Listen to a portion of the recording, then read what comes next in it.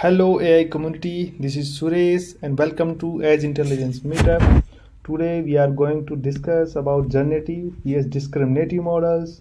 What is generative, what is discriminative, what is difference between that, because lot of confusion is there in discriminative and generative models. So I explaining that today.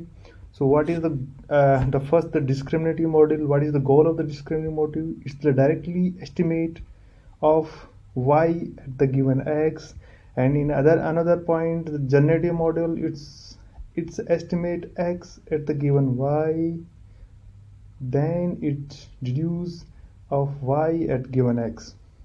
In another way, we can say, like, what's the discriminative model learn? Discriminative model learn the decision boundary. In another way, generative model learn the probability distribution of data. I am explaining like why probability distribution of data. Here you are looking here the example. It's draw the distribution of the data here. In another, like this is the one class and this is the second class. Same here in the discriminative model. Here we are drawing the decision boundary and we are classified this side of the this side of the feature here data is that belong to this class, this side belong to another class. So that is the example of visualization of this discriminative model and generative models. In another way, example, I'm telling you that regression is the one example and SV is the another example. And here for the generative, like GDA and the naive Bayes is the example. I will explain another way, like the parameter here, like py and pxy. Either is the the learning parameter is the py at given x, and here the estimate parameter of py directly from the training data. Here the estimate parameter only the pyx directly from the data. Here the parameter is the difference. Here this parameter, that parameter have to learn, that is that parameter is have to. And for estimation y upon x, that use the it's calculate the bias, is calculate the is use the Bayes rule to the calculate the probability of y at the given x. So this is the basic the classifier description. Like this is a generative classifier, this is a discriminative classifier. Another, like I'm discussing about the example here for generative classifier example. Like in term of the generative, you think about why is term use generative, like it's something, it's use the induction and it generate the and predict the output, like naive Bayes, like Bayesian network, like hidden Markov model in LSTM, and another way RNN language model, that kind of the generative, and like adversarial generative model. So such kind of the classifier and model that called generative. And in other way, like we have to predict only, like this is class, this belong to, yeah, we have to predict only 0 or 1. Yeah, it's maybe a 0, it's maybe a 1, that's only. And using the decision boundary, which is like that, like logistic regression, like scale vector machine, like support vector machine, like traditional neural network, nearest neighbor, conditional random field, these are belong to the discriminative classifiers.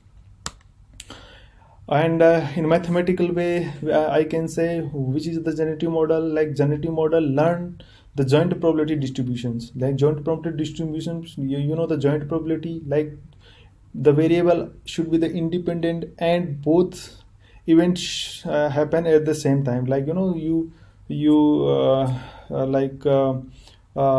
dice, if you throw the dice, 2 dice, and what will happen there, that the joint probability example I am saying. And finally for predicting, it use the Bayes theorem. How Bayes theorem will work? This is the Bayes theorem. I am telling you ki a is equal to y and b is equal to x. Then what is this is y and this is x, then this is the Bayes theorem. You know that Bayes theorem.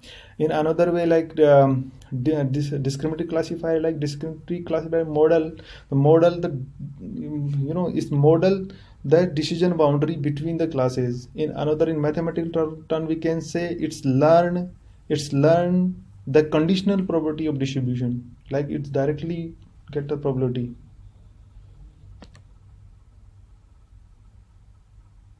And in another way, like what is x here, what is y here, like x is the feature, y is the predicted label, is the label we can say. So this is I am explaining what is the for is not make confusing what is x and what is y, and it's learn y at given x, right? And for example, you heard about hypothesis of x. So hypothesis of x in for example in the regression model you heard about that hx. So it will be a 0, it will be a 1. That's why it's called discriminative model. So that is I explaining discriminative model. What is the discriminative? What is like a generative model? This is the very nice example. Like two data is there. Like this y is the y is 0. This y is equal to 1. And you hear about, like you looking here, this is the distribution of the one class and this distribution of another class. These are distribution here, and here we are separating the using the decision boundary. It's not distribution here, we are separating decision boundary. So this is the discriminative model and this is the generative model. In another the graphical way, we can I can say you that p x upon y, and these features, this x feature belong to this y category, and this x feature belongs to y is equal to 1 category, right? And so these two green and blue line belong to the generative model, and this belong to the discriminative model. So this is the basic example I explain you, and this is all about the discriminative generative. Thank you so much.